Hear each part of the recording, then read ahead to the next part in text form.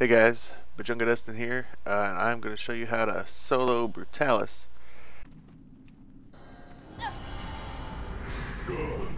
This is probably the hardest fight in Sunwell to solo. He does have a lot of damage output. It's not as much as like patchwork, but it's mainly hard to solo just for the fact that if you're on a monk, you don't have a regular pet, so you have to take the Zen, the white tiger tank, in order to get rid of a debuff that you see I have stacking up to 3 right now. It's called Meteor Slash, and it will cause you to take a shit ton of damage. Like, you'll start getting hit for like 200,000 if it gets stacked up too high.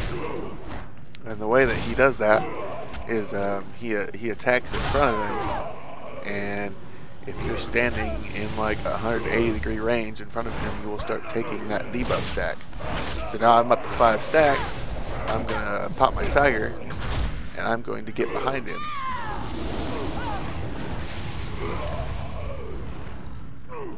And it works out good because a lot of bosses won't. The tiger won't actually pull a threat on him. He'll just like sit there and DPS and they won't change targets. But this one actually works. So just sit, like you gotta figure out a way to get behind him. So if you're not on a monk, and like I'm sure that like shamans might be able to use their elementals. You know, like hunters obviously have pets, and warlocks it should be pretty easy. I don't know that a warrior would be able to get rid of the debuff, so you're just gonna have to burst DPS it down. But it's pretty easy for a monk, except the tiger, you can't really control what it does at all. And it keeps bouncing around to avoid stuff. You know, the new pet mechanics are pretty sick.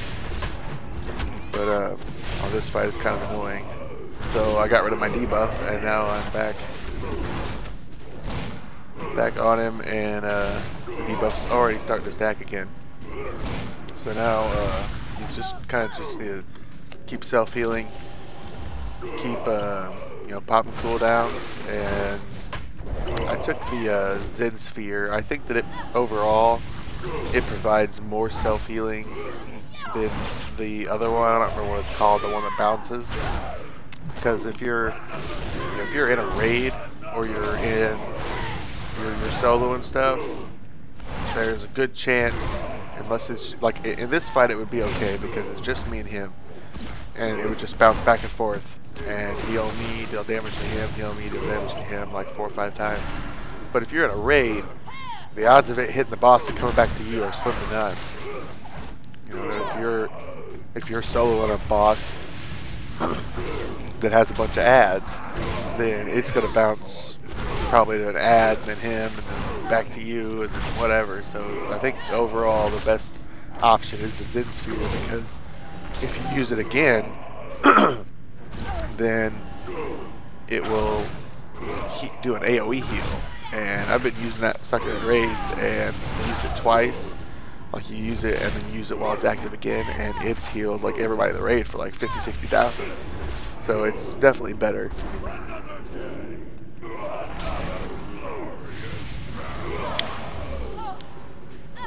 So I'm up to 9 stacks, and I'm waiting for my tiger to cool down. So you need to really keep on your self-healing, because, you know, 116,000 is no joke.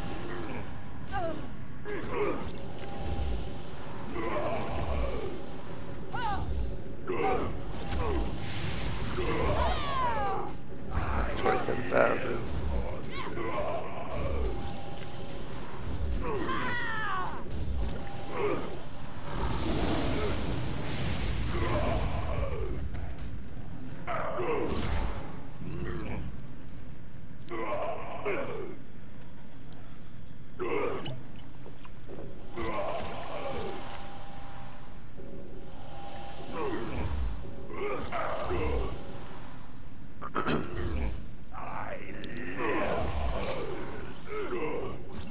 I think after Zen there dies, I think it'll be okay. Debuff's gone, so yeah. The amount of health he's got left, I don't think it'll matter by the time he dies. the debuff will be back high enough to do any damage.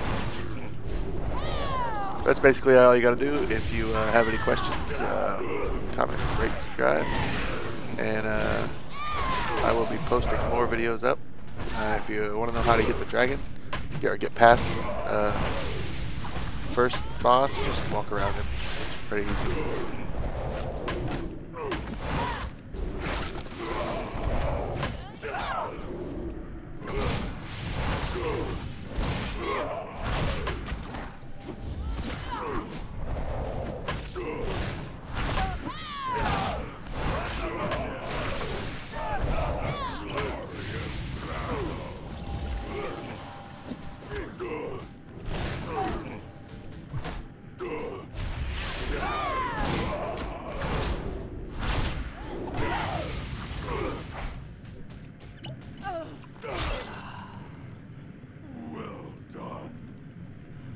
Now, this gets interesting.